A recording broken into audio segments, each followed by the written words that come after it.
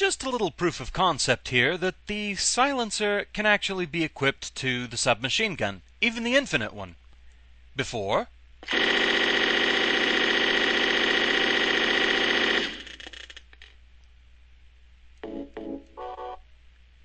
after,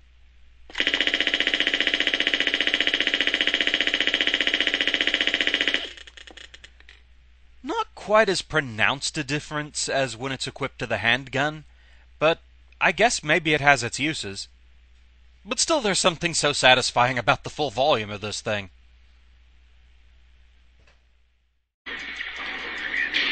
Just as a proper show of how good this thing is even against insane cancers, since the one on the subway was a little bit clumsy.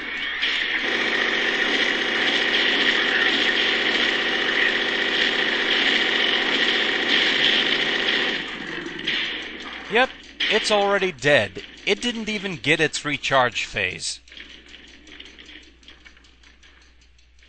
That is pleasant.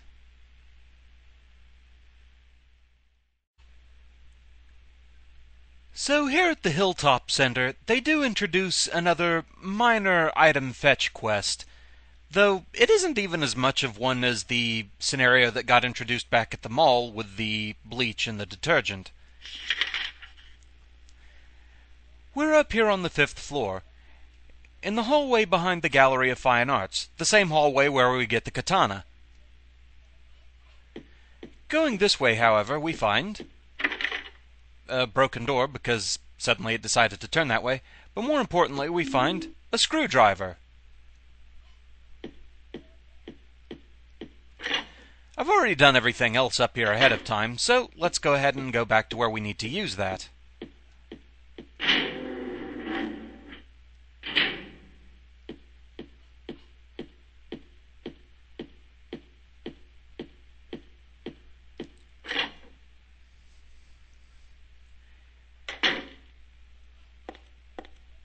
Time to make our way back down to the 3rd floor.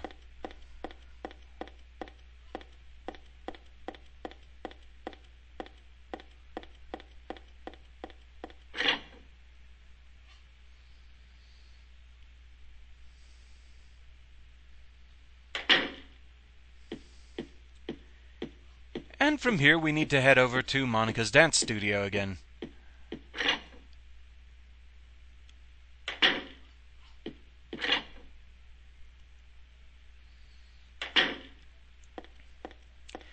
Now on easy riddle difficulty, this drawer was already open and they just gave us the rope. But on normal or hard, the drawer's open just a smidge. It must be rusted or something. I can't pull it out any further. Hence the screwdriver. It's a rudimentary, tiny little crowbar.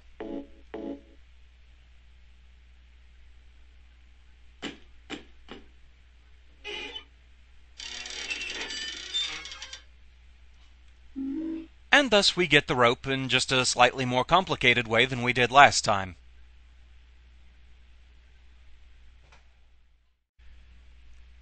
So, hey, apparently the reference is there. I guess it only happens on a New Game Plus, though. The mailbox is empty.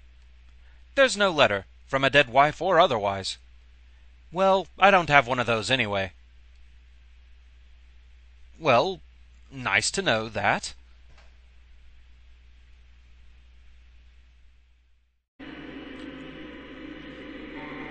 So, fighting the missionary.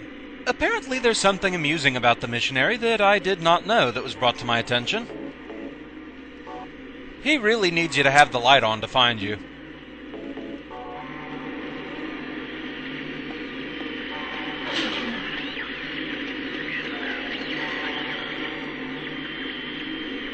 So long as you don't stand in any of the direct lights around the rooftop, he can't find you.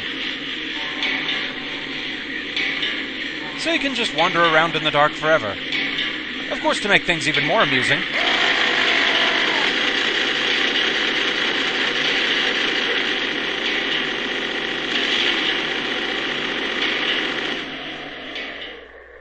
yep, that's that.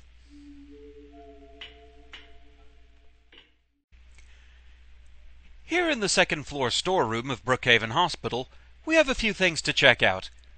First off, oddly enough, is this fashion magazine. In the first playthrough, she didn't think much of it, but on a New Game Plus, it's a fashion magazine. There's some kind of a memo stuck in it. Extra costume password. Touch my heart. So hey, we have a new costume password. What does that mean? It means the fourth wall is breaking down even more, my dear. We also, as usual, get the nail polish remover and the perfume. So due to the nature of the ending we're after this time, we need to kill as many enemies as possible. Part of killing as many enemies as possible is spawning as many enemies as possible. So we're going to see what the perfume does.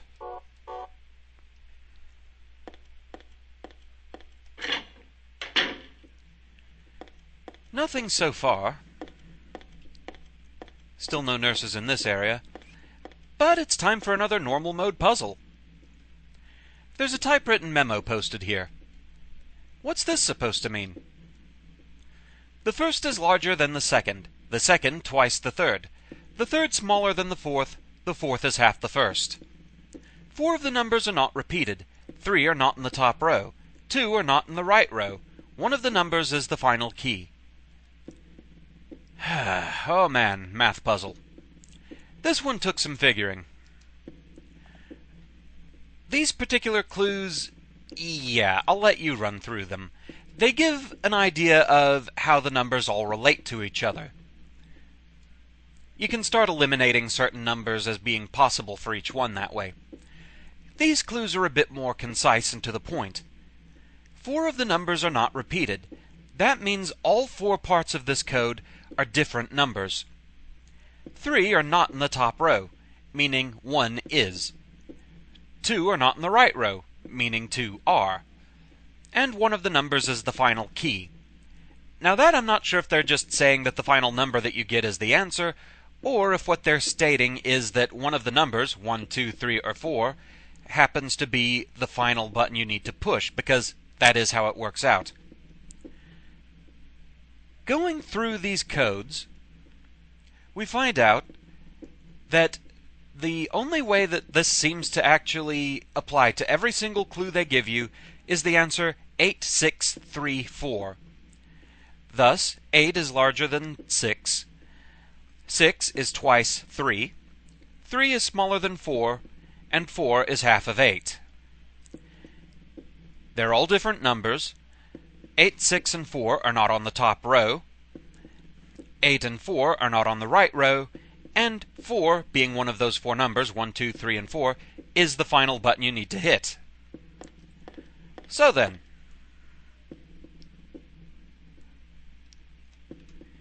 eight, 6, 3, 4. We're still going to keep recording here a little bit to see what the nurses are going to do.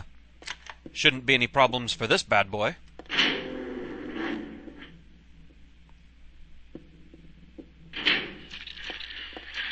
So what we got?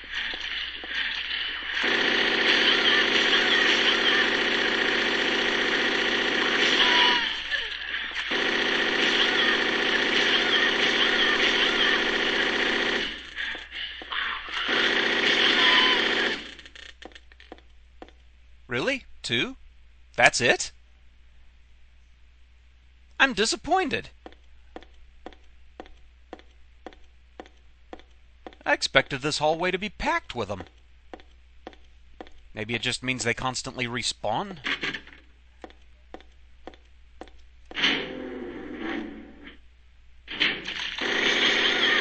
Well, we certainly have plenty in here.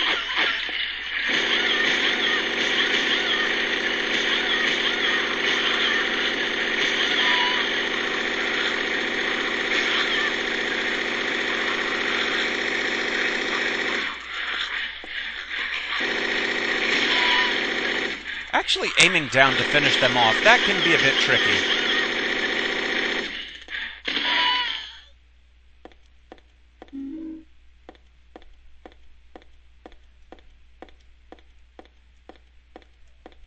That wasn't the room I needed at all. And they didn't respawn. This was the room I was after. Start time is the key also changes on normal mode.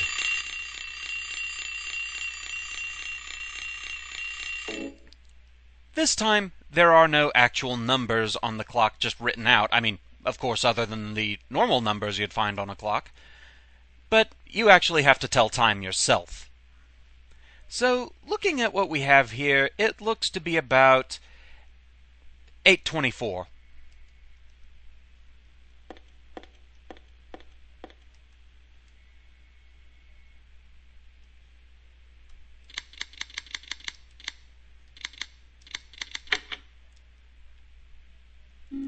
So that one's only slightly trickier.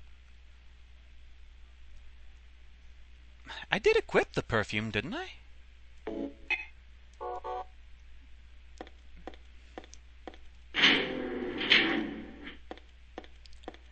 I was really expecting more nurses than I'm seeing here.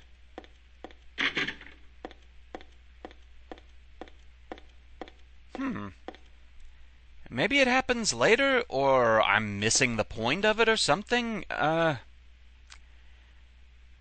Unless something happens later that really clues me in, if anybody wants to comment on this and tell me what I'm doing wrong, or if I'm just misinterpreting things, please, by all means, let me know. I was really expecting more of a showing than that.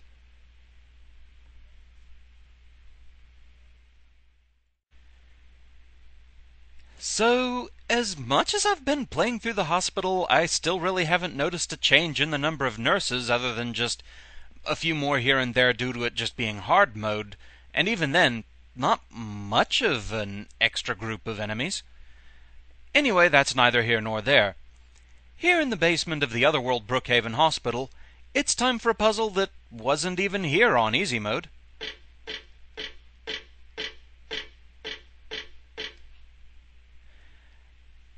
The oven door is closed now. Locked, in fact. And the only clue we get is this, which, I can't really imagine is going to translate too well once YouTube finishes processing this video. What we basically have here is a 4x3 grid, and we have Roman numerals. A 1 in the upper right, 2 in the lower right, 3 kinda in the middle, and 4 in the lower left. This corresponds to all these gurneys with bodies out here. Using the grid as kind of a rudimentary map, we have to look at the numbers on these bodies and put them in order according to what was shown on the door. So the one marked number 2, that was where Roman numeral 1 was. Next is 0. Then 4, and finally, our old friend Stanley, number 7.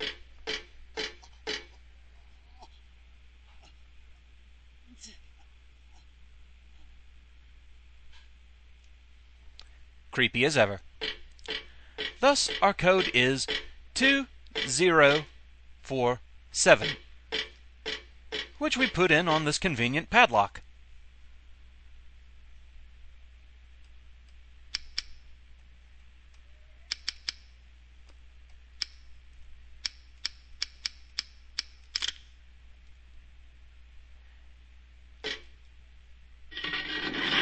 Thus we can open up the oven and get the cremated key. This is another one that just gets completely changed around and made quite difficult on hard puzzle mode, but we'll get to that later.